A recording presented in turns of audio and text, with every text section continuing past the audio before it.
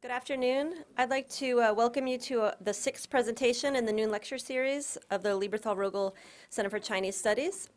And I just have a few announcements before we begin.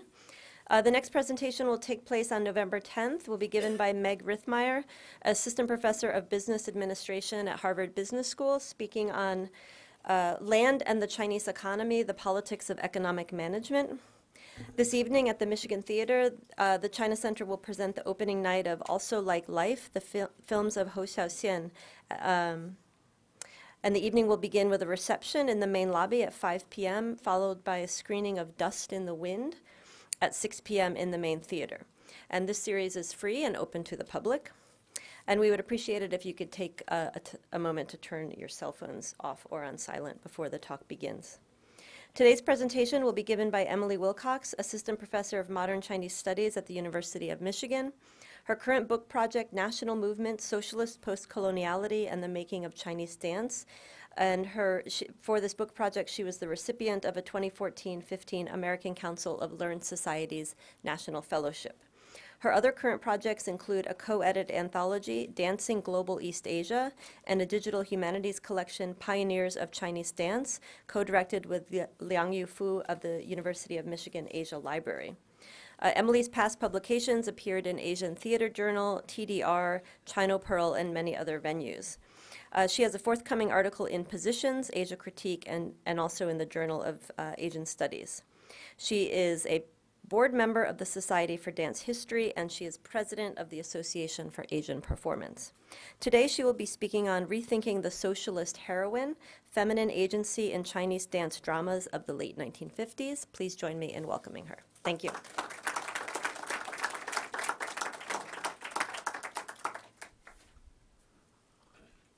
Thank you so much, Mary, for the introduction, and thanks to the Center for Chinese Studies for organizing this talk, and thanks to all of you for coming. So, as Mary mentioned, this is part of my manuscript in progress. It's part of Chapter 4, and I'm really excited to be sharing it and getting feedback. So, the Great Leap Forward, a mass movement launched in China in 1958, sought to surge the country forward in areas such as steel and grain production, so that it can compete with industrialized nations like Great Britain and the United States. By 1959, China's relations with allies the Soviet Union and India were growing tenuous, giving China's economic and cultural self-sufficiency even greater urgency.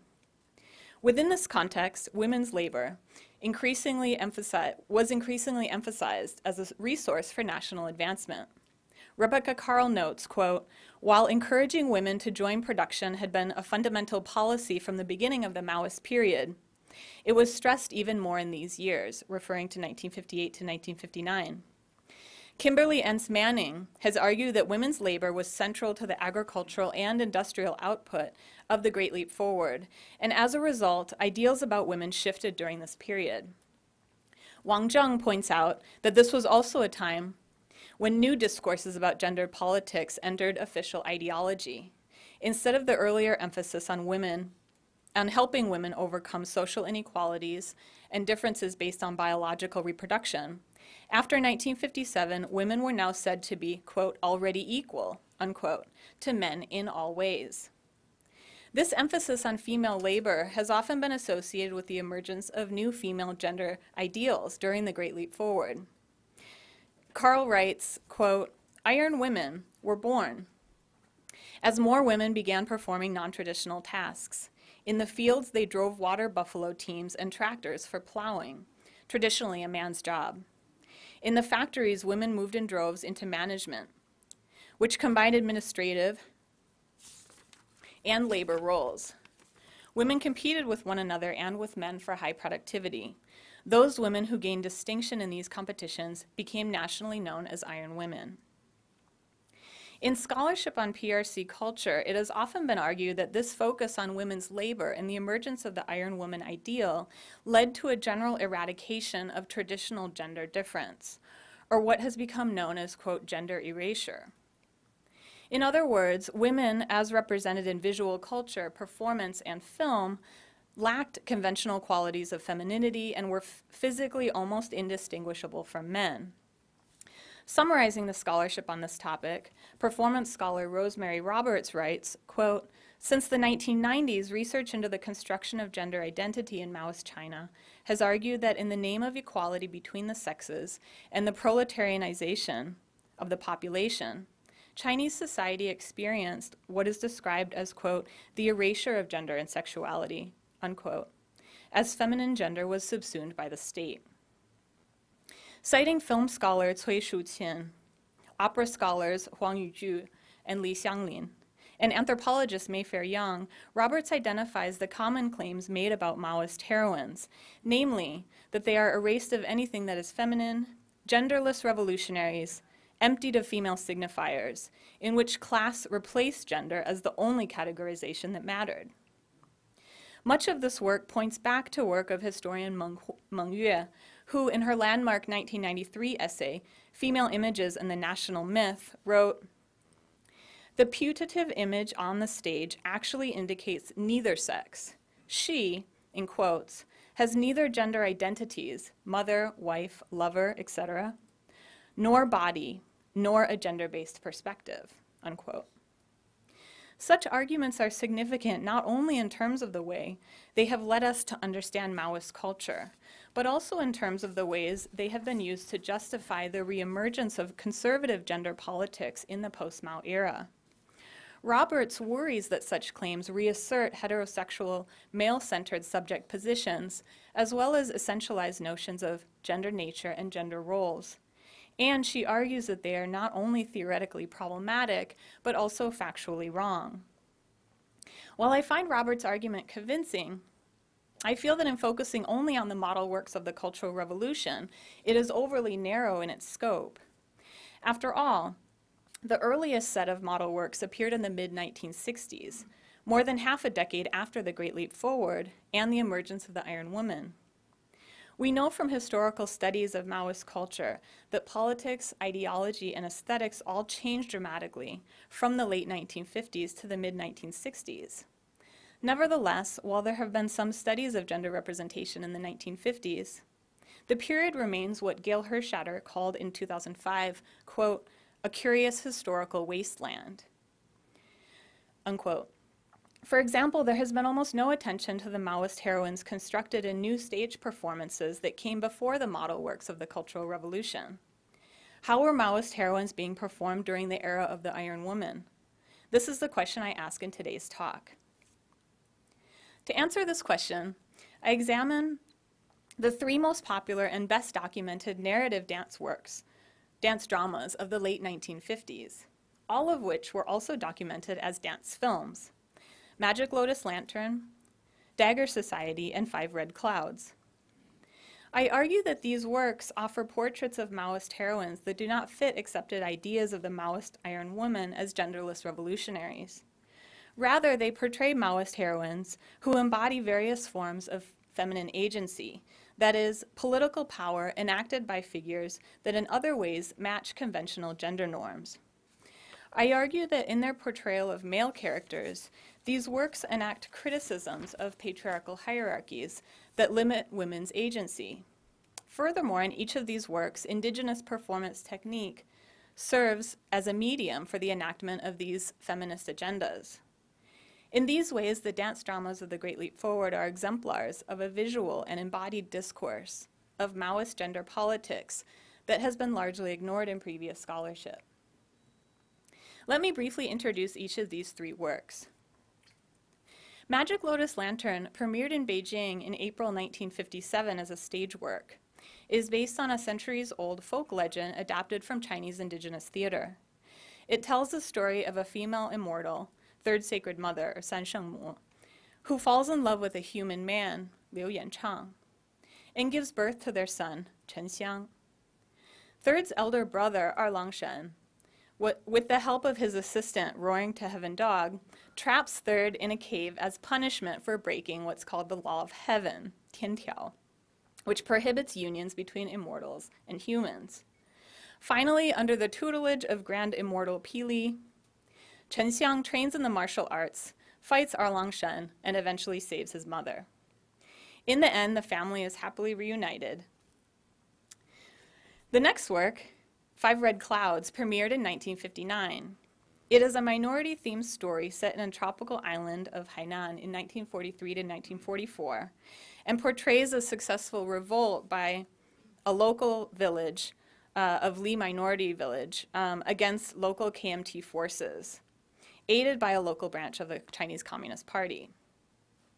In this work, Ke Ying, a Li woman, becomes the leader of the revolt after her infant child and husband are brutally murdered by the local KMT leader, whom she eventually kills. Finally, oops, there's the KMT leader, there's her son and infant. Okay. Finally, Dagger Society, also premiered in 1959, is an anti-imperialist work set in Shanghai in 1853. It tells the story of an uprising by local people against the collusion between a local Qing official and Western imperialists, exemplified by the evil American Yan Ma-tai. Together, the two are importing opium and exploiting the people. This is a scene from the first act. In the end, the female fighter, Zhou Xiuying, succeeds in killing Yan and leads the group into continued struggle. Each of these works, in different ways, provides an example of positive political agency attributed to a female figure. In Magic Lotus Lantern, Third Sacred Mother enacts political agency by challenging the rules of the immortal realm and the authority of her elder brother. Focused on the issue of marriage choice, the implied parallel between Third Sacred Mother and anti-Confucian May 4th women was not lost on contemporary audiences. One critic described Third Sacred Mother as, quote, a typical image of a female within the feudal society, raising a flag of resistance against the feudal Confucian ethical code. Another critic wrote, Third Sacred Mother, from the beginning to the end, never yields. She who carried out attacks and resistance against the god power order achieves the final victory. Although third son Chen Xiang carries out the final act that makes the story's happy ending possible, it is clear from the narrative that Chen's actions are motivated and enabled by Third Sacred Mothers, in a sense forming an extension of her agency. As depicted in this telling, it is Third's motherly love that motivates Chen's actions. He gains the conviction to fight after having a dream in which Third lovingly embraces him, and the voiceover to the film explains, quote, motherly love stirred Chen Xiang. In addition, it is the moral correctness of Third's actions that inspire another immortal, Grand Immortal Pili, to train and assist Chen. At this point, the voiceover states, the kind Grand Immortal Pili recognizes the unfairness and decided, out of a sense of injustice, to help. Thus, it is implied that without Third's moral correctness, Chen would not have had the help from Pili and thus would not have carried out his heroic act.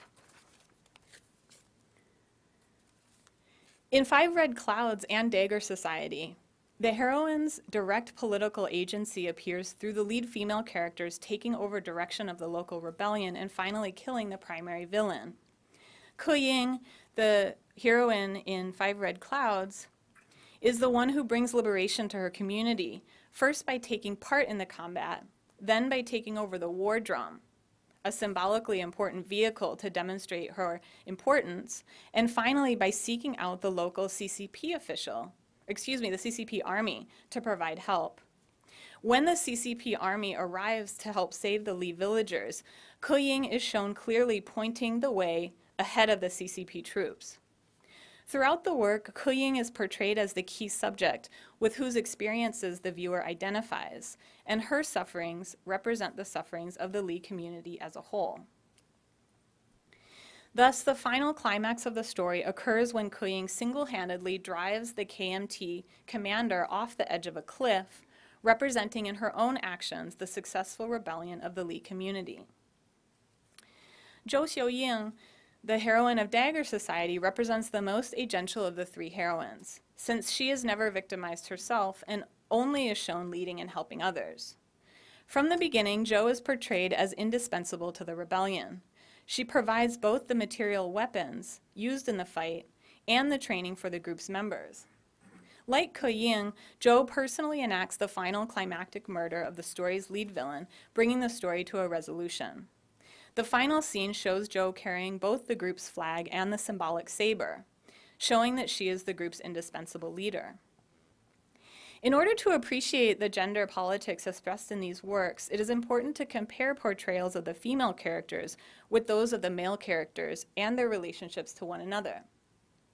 In each work, there are multiple leading male characters and only one leading female character. However, the male characters are politically backward and/or lack the positive political agency of their female counterparts.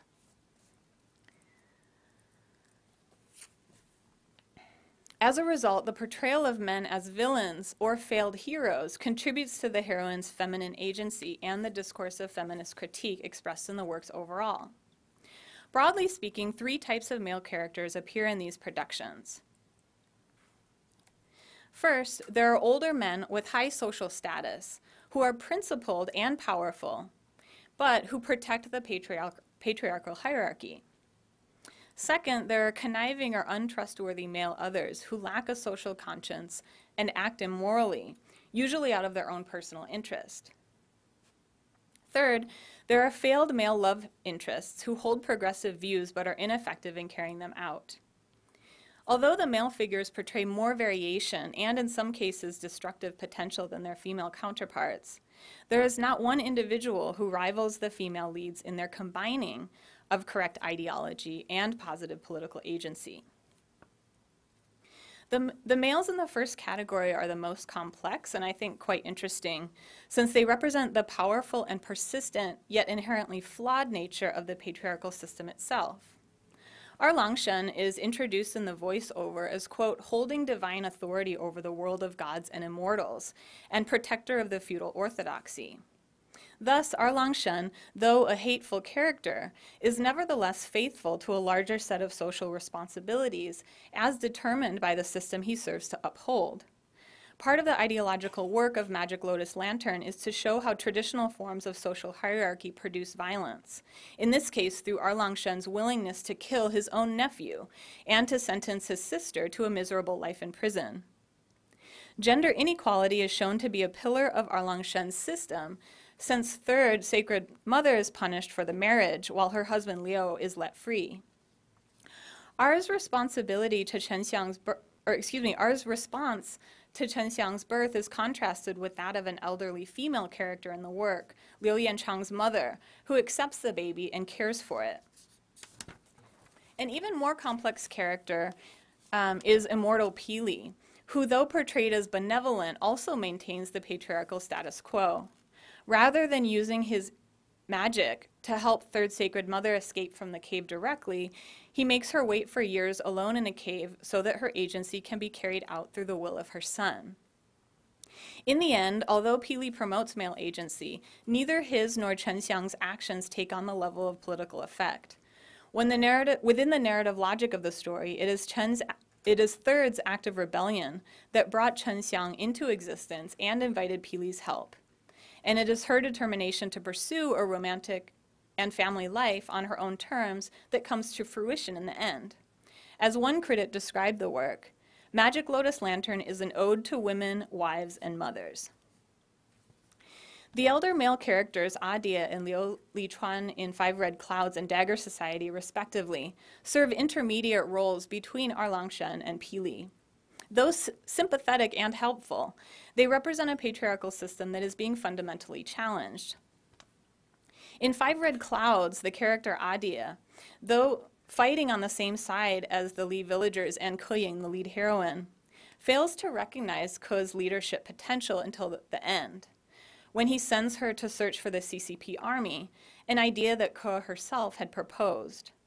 Earlier in the work, when the Li community prepared for its battle against the KMT, Adia carried out a ritual of drinking chicken blood, in which he only called on men to participate. In this scene, a minor male character is shown standing on the drumming platform next to Adia, while the other community members, including Ke and the other women, stand below. During the battle, Adia plays the war drum that leads the group on to fight. When Adia is shot, Ke Ying takes over for him. However, this is only possible because Adia is literally unconscious and cannot help her. Here, it is not the male patriarch, but Ke Ying herself who makes the decision, with the support of another female who stands in front of her to protect her.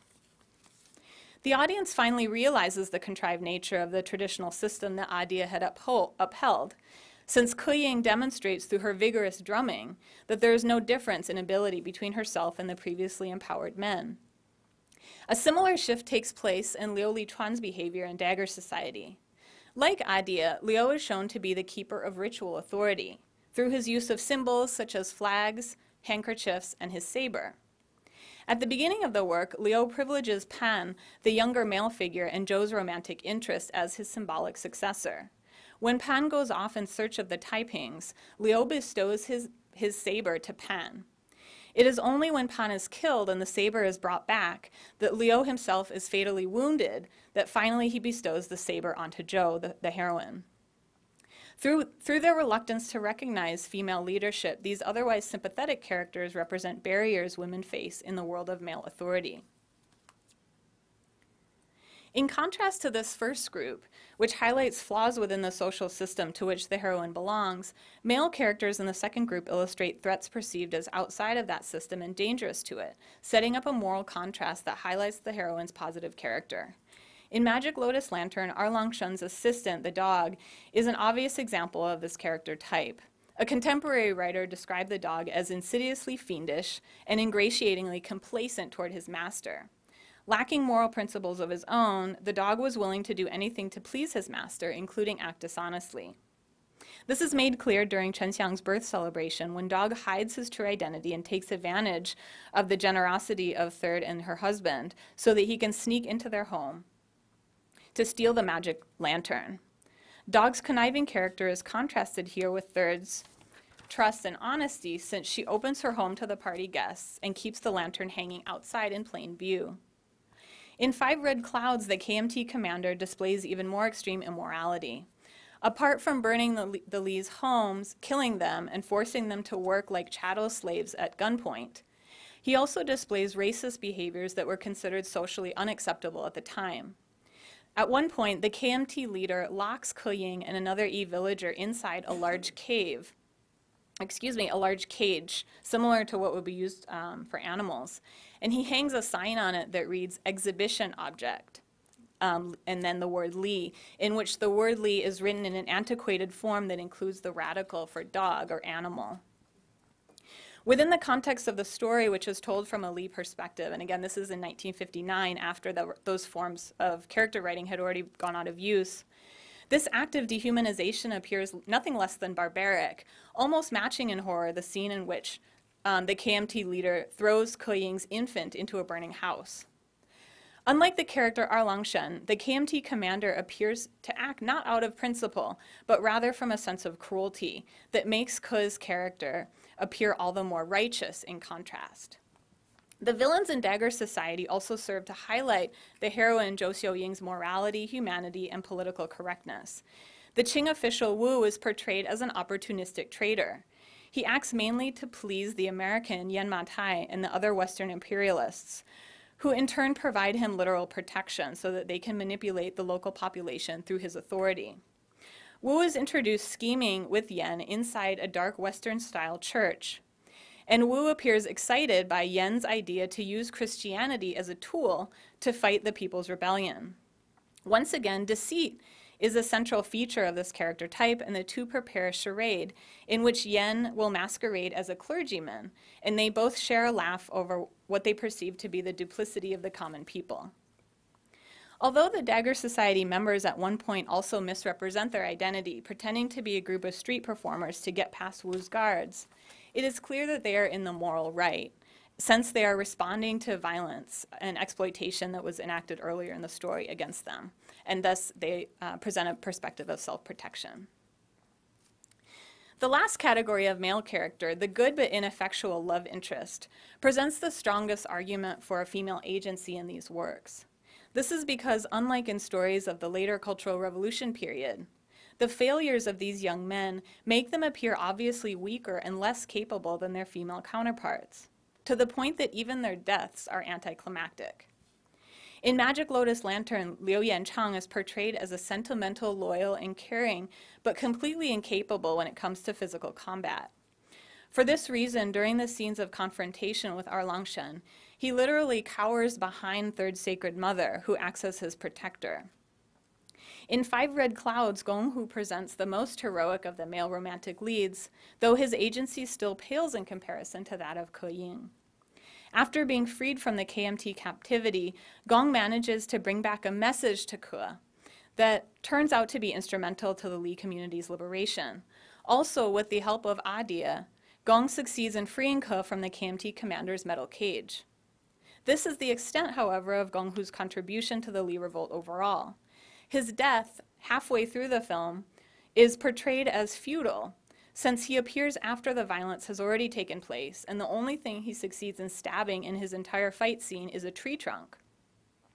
His final death solo, while tragic, serves more as character development for Ke and foreshadowing of the later plot elements, namely the assistance of the CCP troops, than of either his own martyrdom or heroism. In contrast to the death of Hong Changqing in the Cultural Revolution ballet Red Detachment of Women, there is no commemoration of Gong's death. Instead, the plot moves quickly onward, focusing on Ke's emotional trajectory. Ultimately, Gong's impact is mainly through the two objects he leaves behind, a knife and a CCP flag, both of which become effective only in Ke Ying's hands. Pan Qixiang, the romantic lead in Dagger Society, is the clearest example of a male hero who is subordinated to and replaced by a female character. Despite being the privileged favorite of the elder male, Liu, Pan has an even less remarkable death than Gong's and a more limited impact overall in the course of the rebellion. Unlike Ke Ying, Zhou Xiuying is already established as a leader before her relationship to Pan is revealed. This is demonstrated in the first scene of the work when Zhou directs the responses to the death of a dock worker, in the second scene when she provides weapons for the rebellion, and later when she is shown training both the male and the female leaders of the rebellion. Zhou's commitment to revolution is not a result of tutelage from a male figure, as is typical in the later works of the Cultural Revolution. Throughout, Zhou demonstrates superior skills to Pan, not only in combat but also in logical reasoning and emotional stability. This can be seen clearly in the scene in which all three, Liu, Pan, and Zhou, visit the imperialist headquarters to demand the return of Wu, who has been captured by them. Has been taken back from them. He was previously their prisoner. Here, it is Zhou and not Liu or Pan who puts together the clues in the room and realizes that Wu is actually hiding behind a piece of furniture near them. In the same scene, Pan loses control over his emotions and leads to an untimely outburst that threatens the group. This can be compared to the scene in Red Detachment of Women, in which the heroine Wu Qinghua endangers the group by firing early out of her own desire for revenge. Finally, although Pan's exit to seek out the Taipings is heroic, it effectively removes him from the plot, which moves on focusing not on his journey, but on Zhou's strict training of the rebel troops. Like Gonghu in Five Red Clouds, Pan disappears from the plot about halfway through the production, ensuring that the remainder of the action focuses on the female lead. The one time Pan appears in the second half of the work is through a dream sequence that takes place in the mind of Zhou. Furthermore, Pan's death, which occurs completely off-screen, is conveyed to the audience through Zhou's learning of the news. As with Five Red Clouds, the narrative focuses not on commemorating Pan's heroism, but instead on Zhou's development. After a few moments, Zhou takes hold of the blood-stained letter Pan had been carrying. She stands tall while the rest of the group bows down on one knee before her. In contrast to the common perception of Maoist heroines as genderless revolutionaries, the female leads in native dance dramas of the Great Leap Forward embody a kind of feminine agency. That is, they maintain key markers of femininity while at the same time emerging narratively as powerful agents and heroes. So far, I've articulated the heroine's political agency as depicted through the work's plot, including the portrayal of female characters in relationship to their male counterparts. What is it, however, that makes these heroines, or their agency, specifically feminine? To answer this question requires examining the figures both from the perspective of their social roles, as depicted in the work's narratives, and of the aesthetic and technical choices demonstrated in their embodied performances of these roles. In other words, because gender is a social construct, answering the question of whether these figures are feminine or not requires examining them in relation to the existing constructions of femininity that were in circulation at the time. One issue that frequently arises in discussions of Maoist gender politics is the issue of motherhood. A common argument about Maoist heroines is that their stories lack references to biological reproduction, and that this is an important component of their alleged androgyny. However, two of the heroines in the Great Leap Forward dance dramas discussed here are depicted clearly as mothers, Zhou Xiuying and Ke Ying. Rather than detracting from it, in both cases their status as mothers contributes to their revolutionary agency, since threats to their children intensify their desire for rebellion. Both characters are repeatedly shown caring for and embracing their children, making the status of motherhood a central component of the character's overall image. In terms of the history of Maoist gender politics, it makes sense that discourses about gender and reproduction would be different in these works than in the later works of the Cultural Revolution. And that's because, as mentioned above, recent scholarship by Kimberly Entz Manning and Wang Zheng suggests that official discourses about gender were in flux at precisely this period during the late 1950s. And this flux dealt specifically with the relationship between reproduction and gender equality. Official CCP policy prior to and during the Great Leap Forward promoted a position that Manning calls Marxist maternalist, in which special protections for women's health were provided based on the idea of reproductive need. For example, women were guaranteed lighter workloads during pregnancy and lactation, according to Manning, as well as work reductions when they had childcare duties. From the Great Leap Forward onward, a variety of factors led to the replacement of Marxist maternalism with a new position on gender politics, what Manning calls revolutionary Maoist.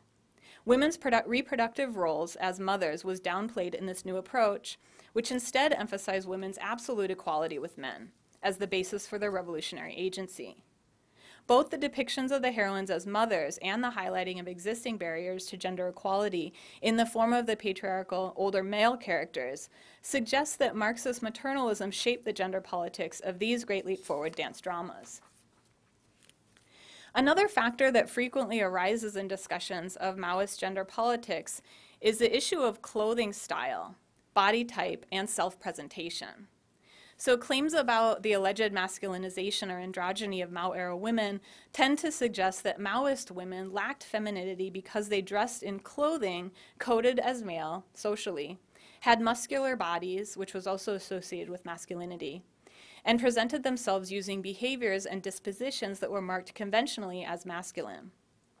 Because these factors have played such an important role in discussions of Maoist gender politics, it is interesting to observe that in the three productions discussed here, the heroines perform using costume, movement, and body conventions traditionally associated with the performance of femininity in Chinese visual art and theater. And I'm going to show a short clip here from, this is the introduction of Third Sacred Mother's character.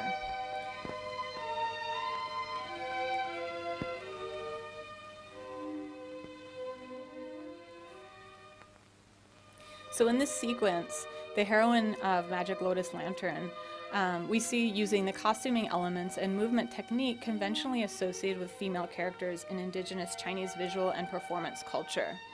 Beaded head ornaments, silk ribbons, curving body lines, swaying waists, the orchid finger hand positions, etc.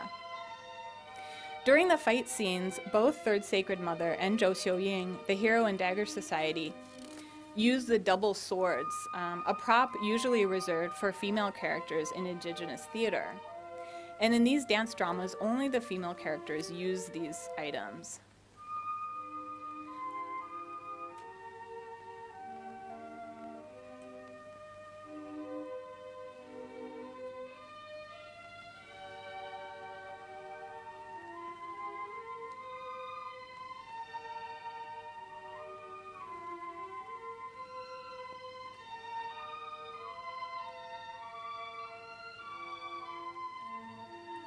And this last position here with the hand behind the foot behind the foot in front, called tabu, was a position used exclusively for female characters in Chinese opera movement.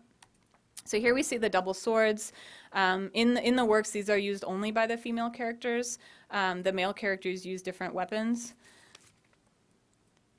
And I'm going to show you the scene where Zhou Xiuying is introduced as well.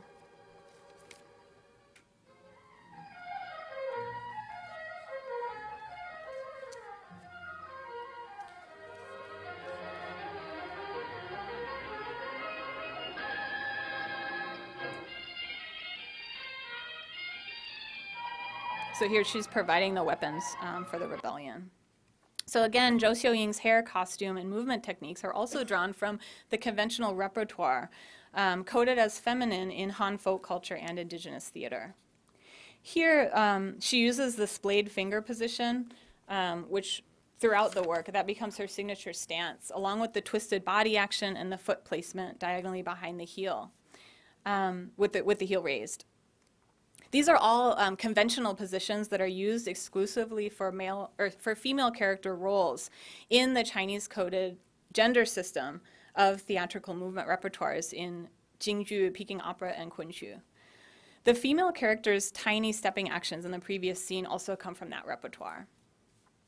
Similarly, the costume and styling employed for Ke Ying's character and the other women in Five Red Clouds references existing conventions for femininity. In this case, the calf-length embroidered skirts, head ribbons, and large earrings all bear striking resemblance to images and descriptions of southern minority women found in the Qing Dynasty Miao albums. The sung voiceovers used for Ke Ying's introduction also have a distinctly feminine pitch. So this is her introductory scene.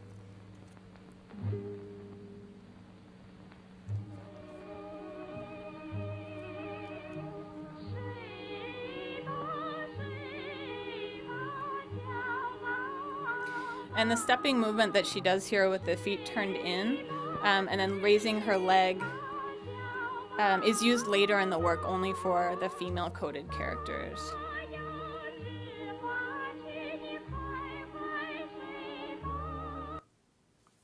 So one theme that runs through my book project as a whole is an exploration of how in the history of Chinese dance, native aesthetics has become a strategic medium for the expression of a variety of progressive political agendas during the Maoist and the post-Mao eras. By using conventional sign systems derived from indigenous theater, folk dance, and martial arts, as well as visual art traditions, the dance dramas of the Great Leap Forward provided models of female political agency that challenged patriarchal attitudes and ingrained views about women, and provided alternative models of female agency, as well as feminist gender politics, all through the strategic use of the native aesthetics. So in this use of native aesthetics strategically during this period to advance feminist agendas has been something identified in other genres as well. So just to give one example, Jin Jiang argues in her book Women Playing Men, an analysis of Shanghai Yue opera during the same period, that like native dance drama, women's Yue opera reached a height of fame and popularity at this moment, only to be banned during the Cultural Revolution, and that's what happened to the native dance dramas as well.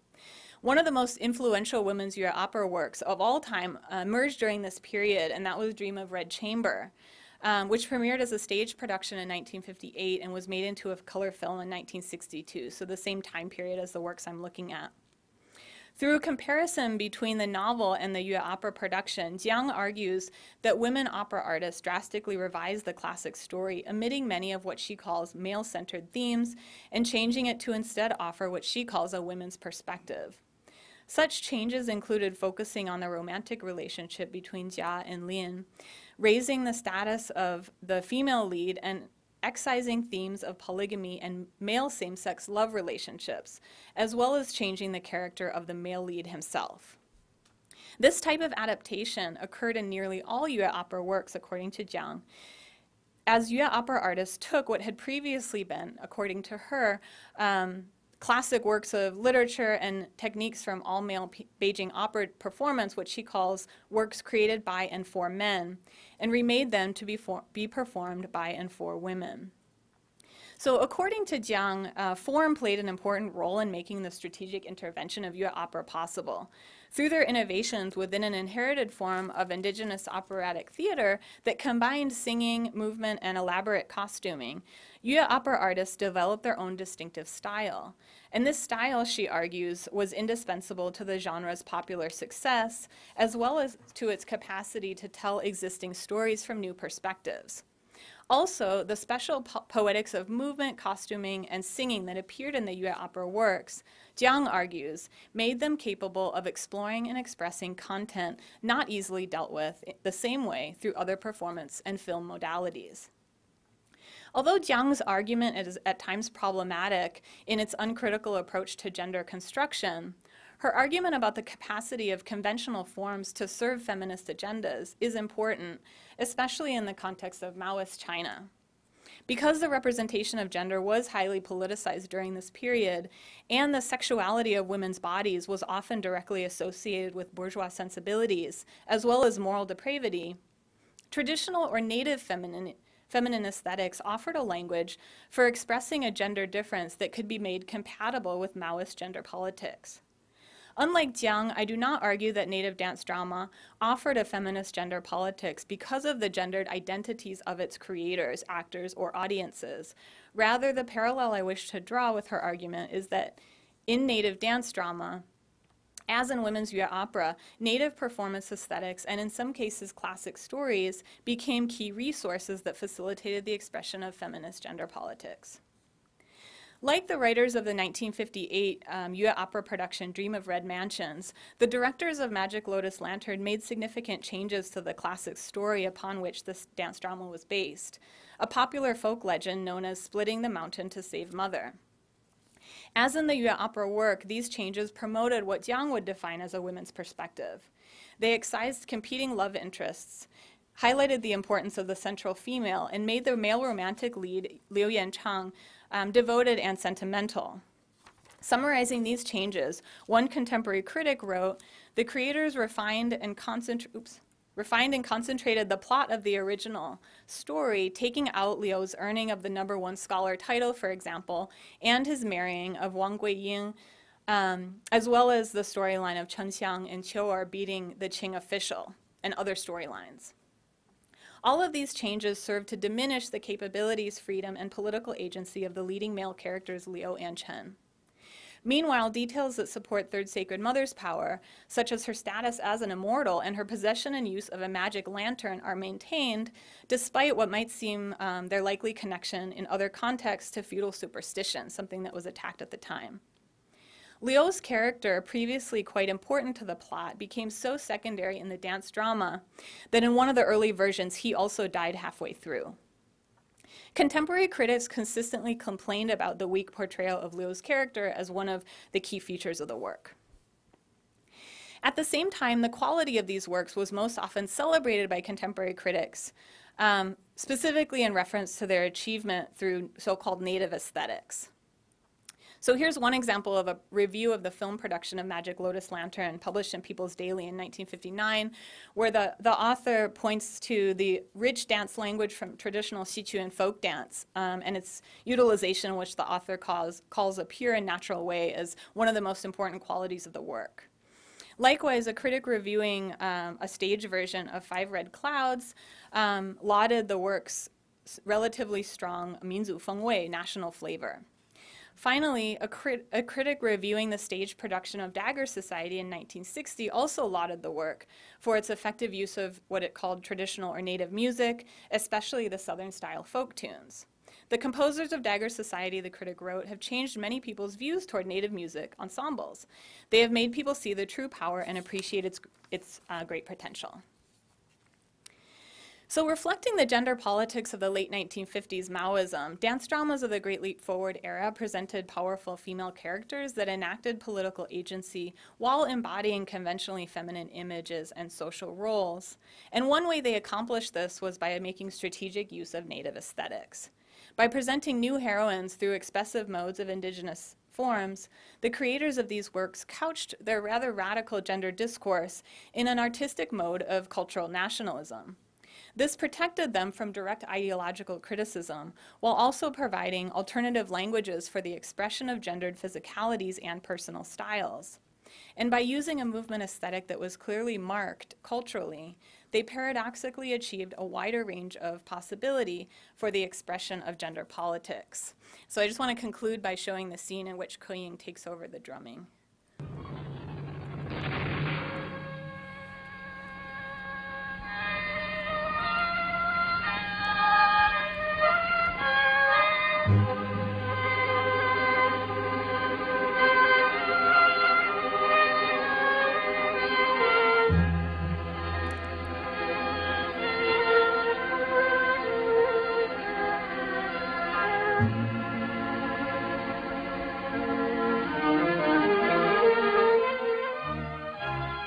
So the other woman contrasts with her.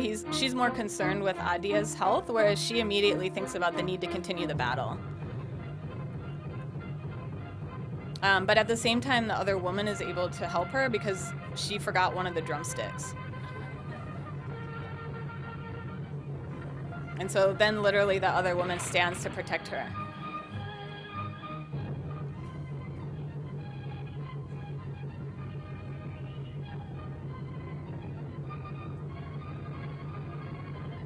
Okay, so thank you very much.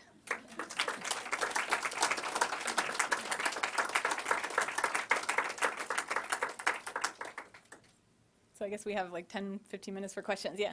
So you're working mostly from the films. During this time period, they did a lot of workshopping and moving from in different directions according to feedback. Do you have archival record on how that worked out?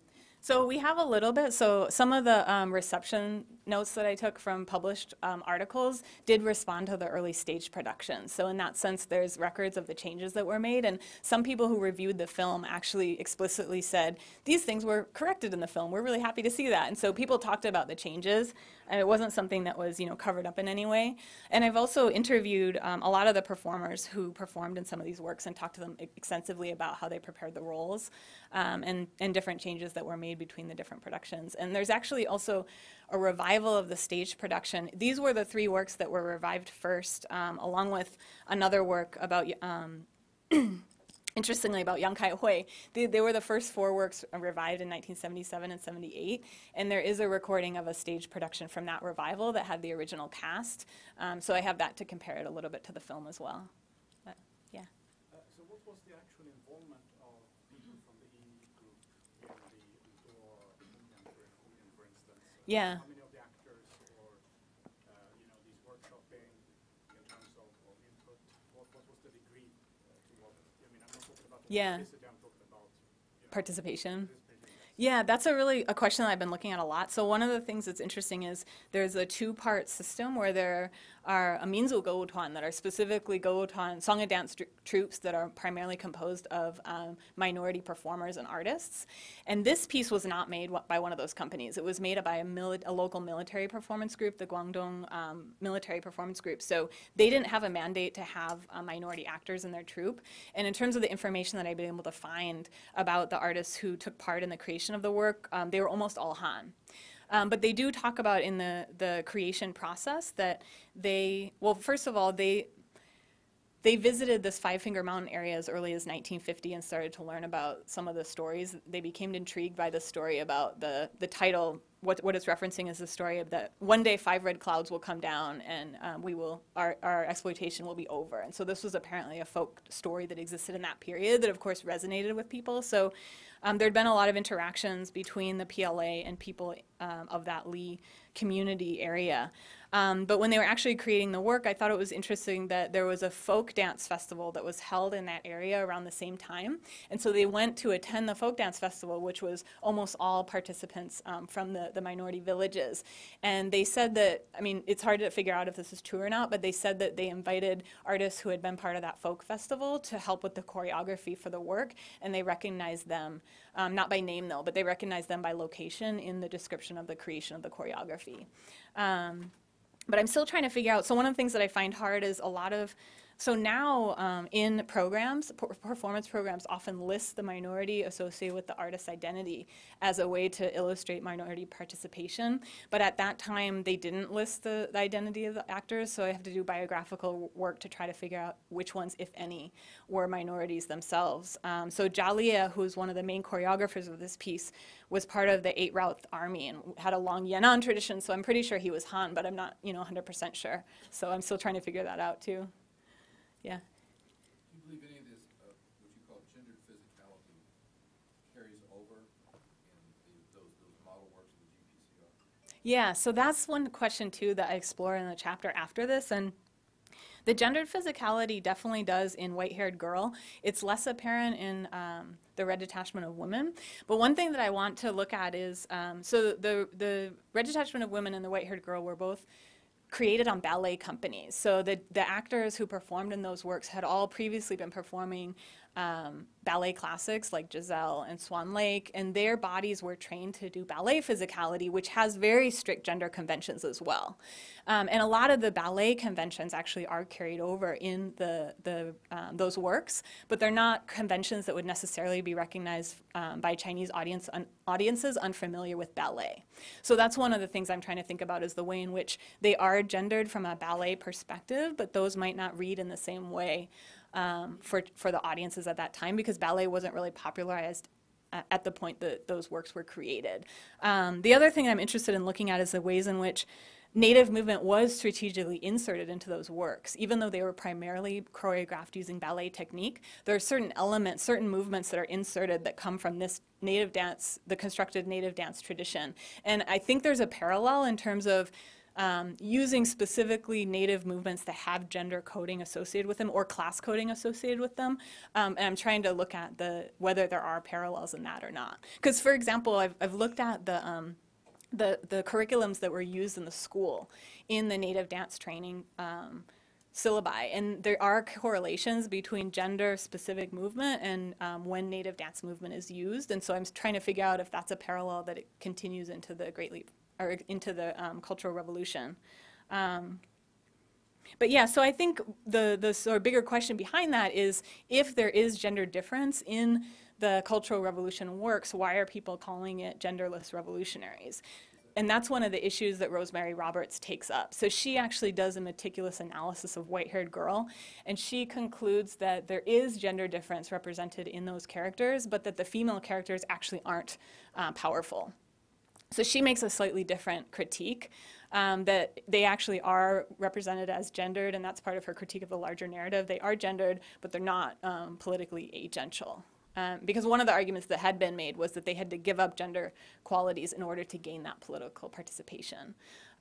So yeah, I think that's a larger question for me to think about, is to what extent that gender movement remained important in the later periods. Does that answer your question? Well, I know that one of the reasons why the Red Detachment was so popular with young men were those short wool uniforms that they wore. Yeah, yeah. And that when I saw a new production of that in China during the 9th anniversary of the party, and they had long pants. Oh yeah. They had taken that away, right? Interesting. I mean, yeah, because the exposure of the legs was really controversial as one of the reasons that ballet was seen as problematic at the time, so it was sort of a compromise to have the shorts. Some of the earlier ballet works had full tights, which was seen as, very Western, it fell into those categories of bourgeois sensibilities. But yeah, that's a great set of questions to think about, yeah. Sort of a follow-up to the question just now. It's interesting that the three main texts that you focused on here are all his period pieces. They're all Yeah. About a historical past, and the framework that you began your chapter or presentation with is about iron women in quote-unquote real life in the 50s and 60s, right? So I think that there is a crossing of categories here, of genres, because in this kind of theatrical pieces, that kind of coding comes from a tradition, has a very long practice, and in fact it is necessary in order for this piece to work. But then how this then can be related to or translated into perception or the production of iron women in so-called real life is I think a slightly different question, right? I mean, I think your answer to the previous question began to suggest that that thinking of the necessity to shift gears almost in addressing this last question. In other words, if we talk about this theater, it has its own generic conventions and everything, and that coding probably is part of its form. Right. Whereas to talk about iron women and then the erasure of gender in existing or experience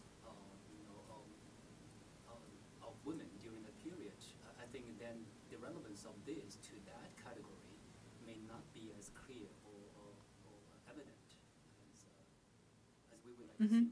Yeah, so I think there's 2 points I want to make. So one is that most of the model operas were also period pieces that took, like the Five Red Clouds is taking place during the 40s, right? And that's also the period when those other works took place. So I think temporally, if you make that argument, then the same argument could be held up for the model operas as well, in the sense they weren't taking place in the immediate present. But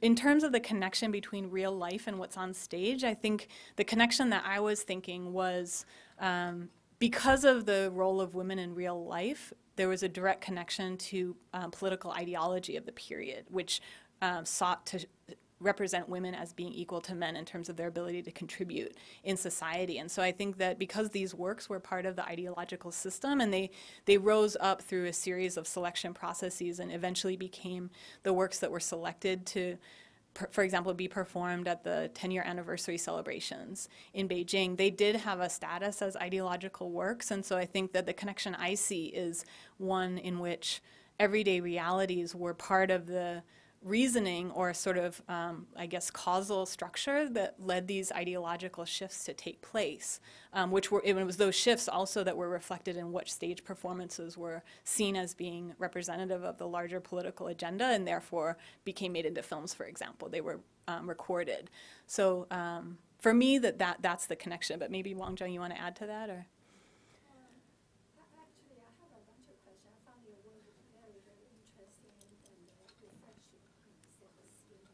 What most people in the China field focus on the political powerful men and looking at the political arena, and we're shifting to the more eras of social and cultural realms. I found it very refreshing. And you started with a contemporary or post-Mao construction of Mao era. Right.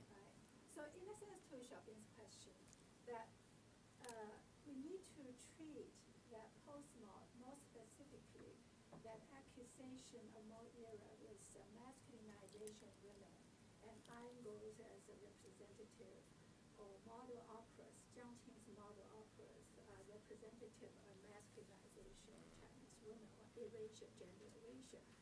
That rhetoric itself had to be understood as a fabrication or discursive construction rather than a historical reality, as you just very powerfully illustrate, right? But maybe make that more clear, you think? The 1990s perceptions of the Mao era themselves. Not 1990, actually 1980 started. Right. Actually, exactly started from 1979 when the Xiangshen cross-talking, the iron goal, 铁姑娘 started to bash 大寨子铁姑娘, the real 铁姑娘, that started this whole process of condemning the communist authoritarian or dictatorship and using gender as a symptomatic issue, how Chinese women were masculinized, how Chinese women's gender was erased. Right. And as a way to illustrate the inhumane nature of the authoritarian regime. Right. So it's the whole large hegemonic discourse started from the early 1980s, late 1970s. Yeah. And it was intellectual movement in accordance with Deng Xiaoping. So Yeah. it's not an intellectual independent critique of Mao, rather it's in collaboration with the Communist Party. agenda. Right. So this large movement or maneuver has really been critiqued in my current work. The whole section, the whole chapter devoted to that. So from that perspective, I think your work is very important because all the people who are making the critique in China in the 1980s none of them have done any historical research. Yeah, and that, I'm really glad you brought that up because that's part of, I guess, the larger framing of the book project, because that actually happened not only in gender but also in the historiography of native dance. So in the 1980s, they start saying, oh, how come we've always been doing ballet? Well, they hadn't always been doing ballet, but that became the narrative. Yeah, that's the problem, serious problem in China, in those so-called literary critics or cultural critics. They do not do historical research, but they feel okay to talk about past. Okay, so that really, And what- irritated me as a historian very much. So in terms of the relationship between these dances with the model dancer, I even see a lot of striking similarities. I have never watched these old dances, but I'm so familiar with model ballet and the operas, and I could tell that Zhou Shuyin's emerge. And I think she was the basis for the model, the heroines of the model opera, but she's never acknowledged in the historiography. The historiography only mentions Swan Lake and then Red Detachment, but this was what came, like, And yeah. it's kind of, the gesture and also the setting, it's just so clear. Yeah. It's imitation of that early one. So you see the clear inheritance. And another thing that you mentioned, you talk about in dance gestures, that is gendered, right? Opera, talking about the Peking opera. Women would know that. Oh, the movements I was talking about were taken from opera. Opera Yeah. is totally gendered. Yeah. Right? Everything's gendered. So that's why I emphasize that the so-called erasure of gender, that critique is a fabrication. So, sorry, we will have to close for questions now. I'm usurping the authority of the director with my capacity as associate director and playing the role of the imperialist villain. All the same, let's thank Professor Wilson.